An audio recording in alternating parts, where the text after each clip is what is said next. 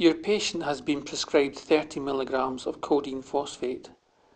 Codeine phosphate is available as a 25 mg per 5 ml syrup. How much syrup do you give the patient?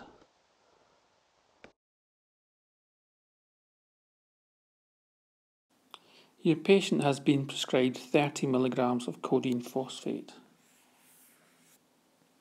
So codeine phosphate is available as a 25 mg per 5 ml syrup.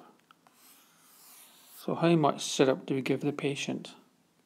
Well, firstly we could estimate roughly how much syrup we're going to use.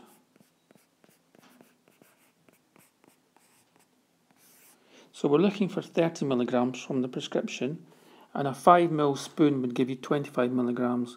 So we're looking for a bit more than a 5 ml spoon. So let's estimate 6 ml. So how do we do the calculation? Well, we use the formula, what you want over what you've got times what it's in.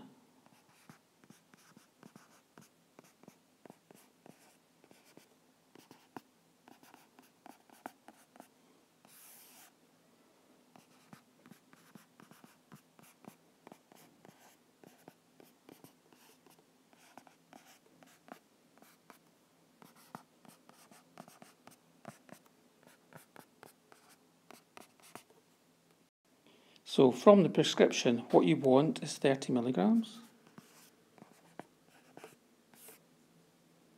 over what you've got, so it's 25 mg per 5 ml. So doing that sum works out at 6 ml of syrup.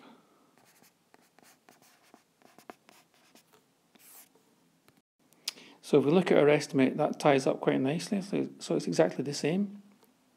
So it's good to use this process. We do the estimate first.